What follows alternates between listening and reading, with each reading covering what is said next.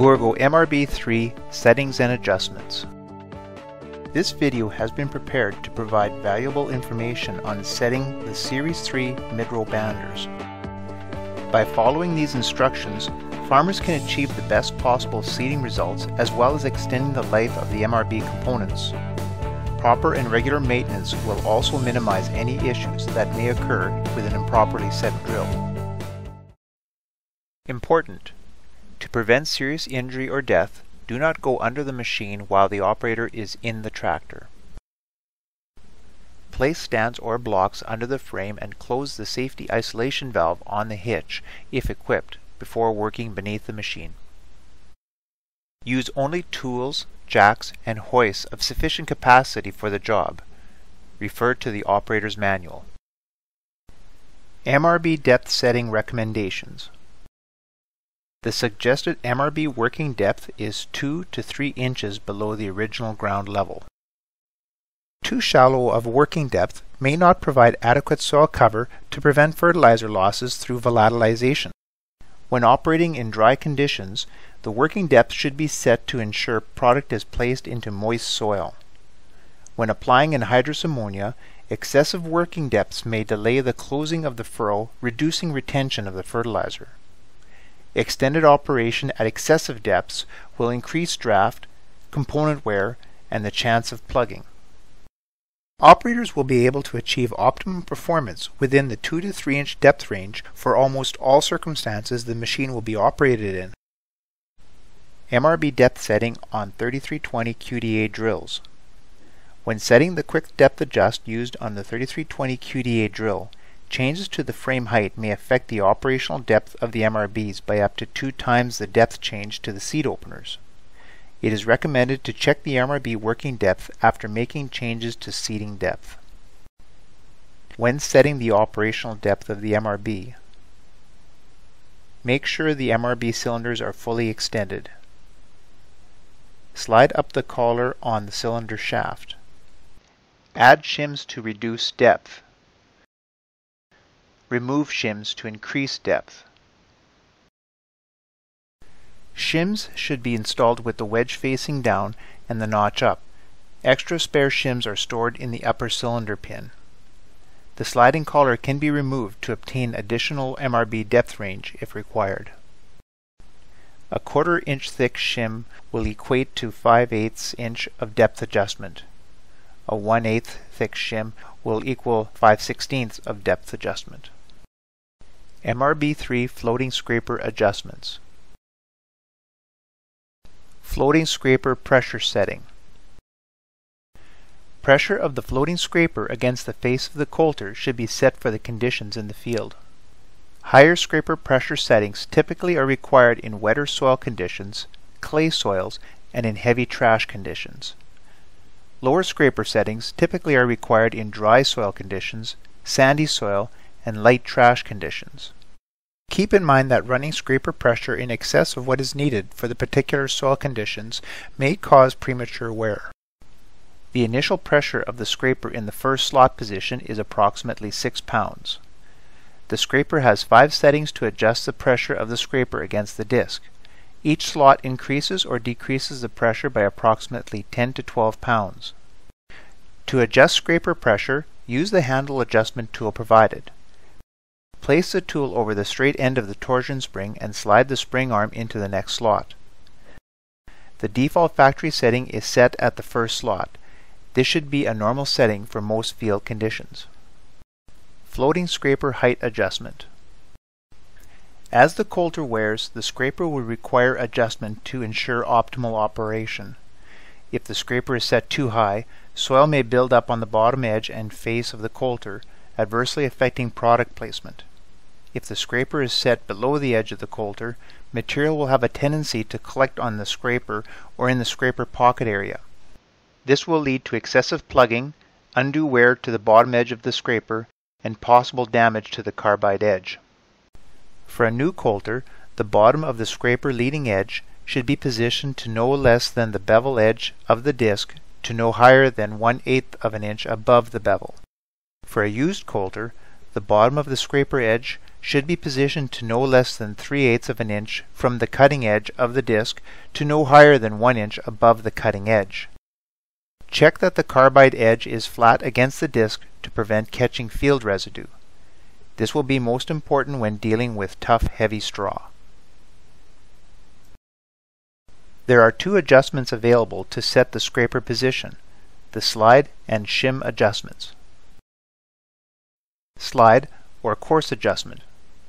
Loosen the two nuts on the slide adjustment carriage bolts and loosen the bolts so they go back enough to slide the scraper assembly to its new position.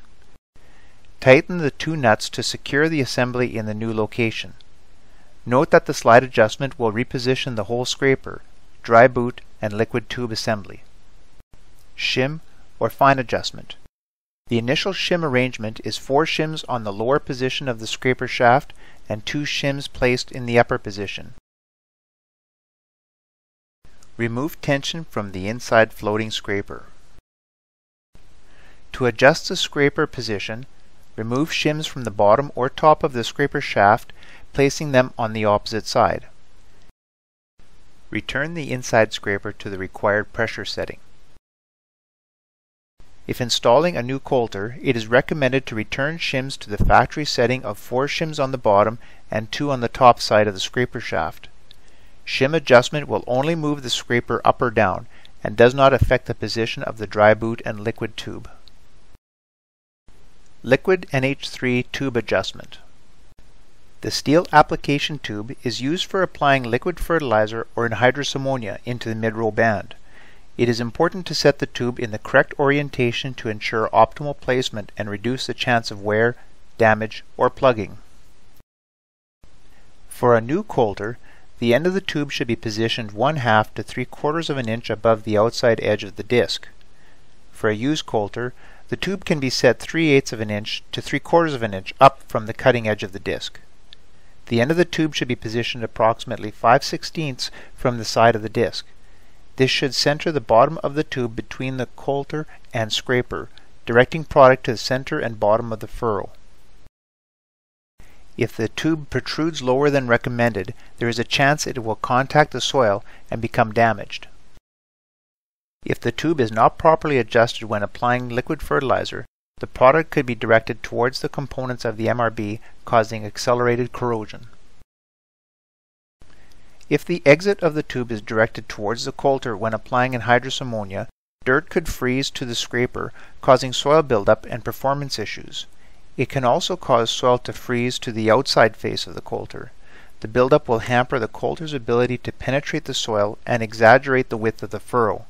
The trench will not seal properly, letting some of the product escape into the atmosphere. This buildup will also be abrasive and will cause increased wear of the retainer tine.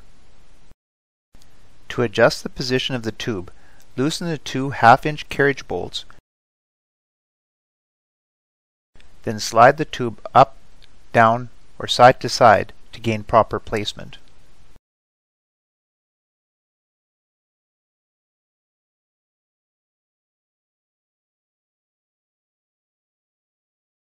Dry fertilizer boot adjustment. The dry fertilizer boot is used for applying dry urea or other granular products into the mid-row band. It is important to set the boot in the correct orientation to ensure optimal placement and reduce the chance of wear, damage, or plugging. To adjust the dry fertilizer boot, loosen the 2 1/2-inch carriage bolts and adjust from side to side between the coulter and the scraper.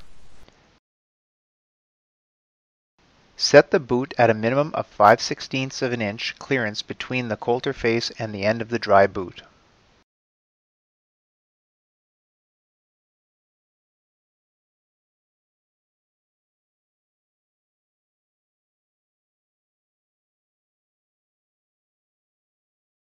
Coulter disc replacement.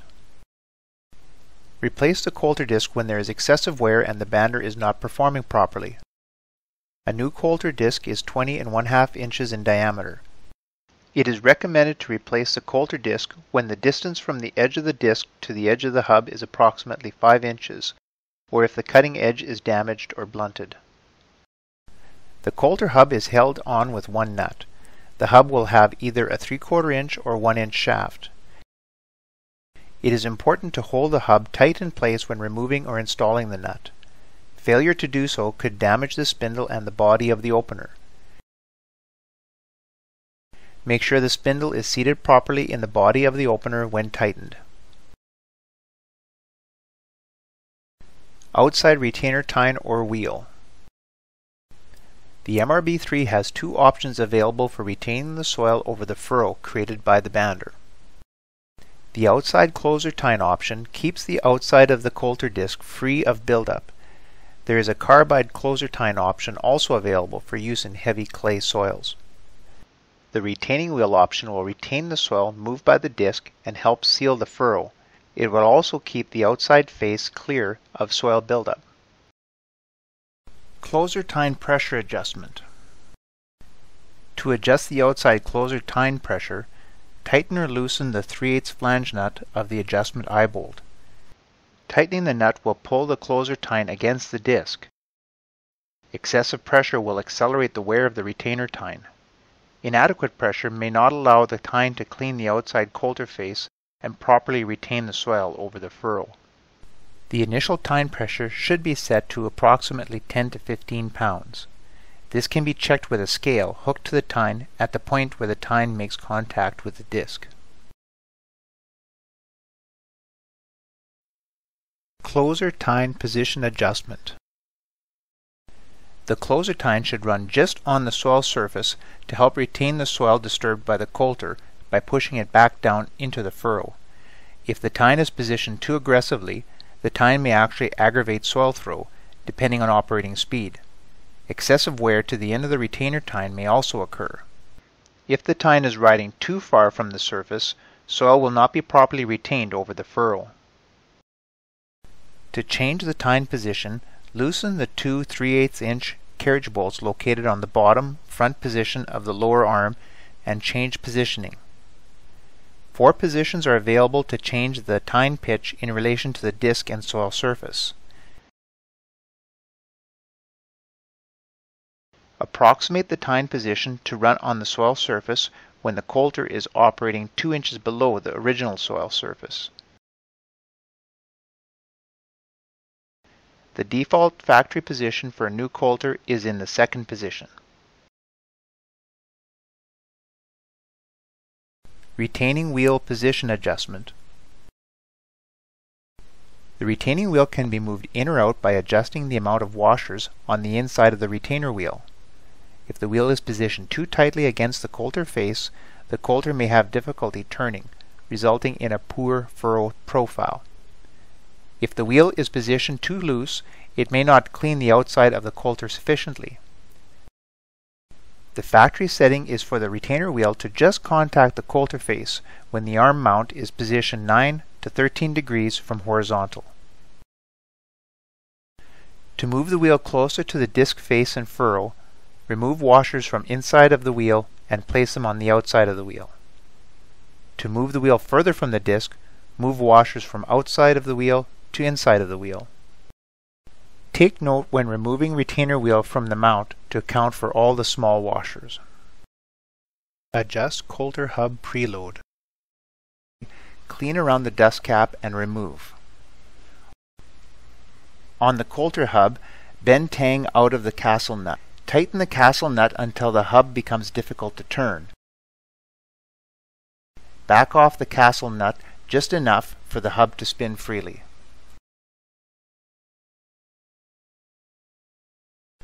On the coulter hub, bend the tang back into the castle nut. Reinstall the dust cap and grease to the recommended amount. Greasing intervals. It is very important to grease every point on the MRB until you see grease emerging past the seal. Grease every 250 hours and at the beginning and end of each season of use. There are 4 zerks on the parallel arms and 1 zerk on the coulter hub.